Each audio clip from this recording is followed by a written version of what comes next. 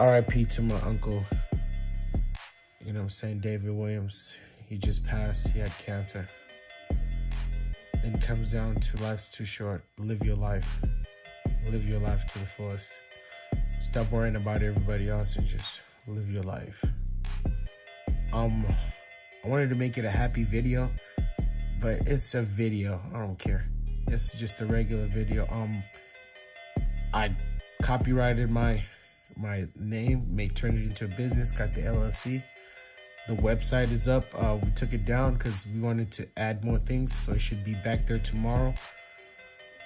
And a couple more things happening in the backgrounds. I told you I'm not gonna say what because it's not finalized, but this is finalized. So I just wanted to tell y'all. And that's about it, man. Life's too short, bro, to be worried about other people, or even, you can respect people and look up to them, or, you know what I mean? But at the end of the day, it's your life. It's on you.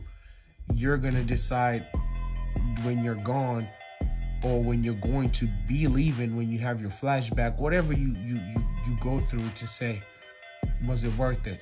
So you're gonna look at it and go, my life was a certain way, or it was like this because I listened to so-and-so.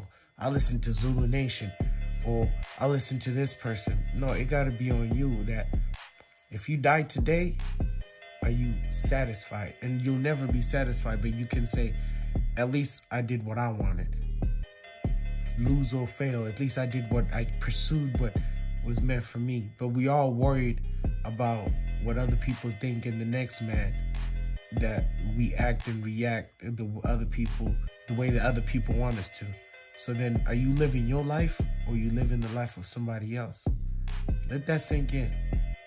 When you worried about what she's gonna say, then you live in how she wants you to. When you worried about what he's gonna say, then you live in what he wants you to. Live your life to the fullest.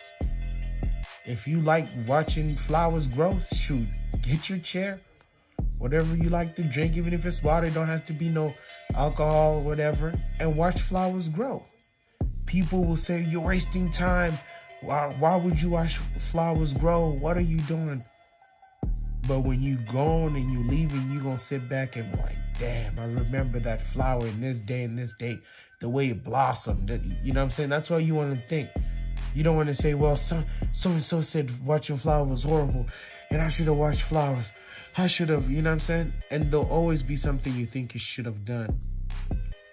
But I'll tell you this, I'm coming 100 miles and running. You don't have to like it. You don't have to respect it, but I'm coming 100 miles and running. I swear to God, especially after today, because that's my guy. Good soul, man. I consider myself evil half the time. You know what I'm saying? Because like I said, you don't know me. You just know what I give you. A lot of you out here like to judge off this. You just see me here. I give you what you want to see.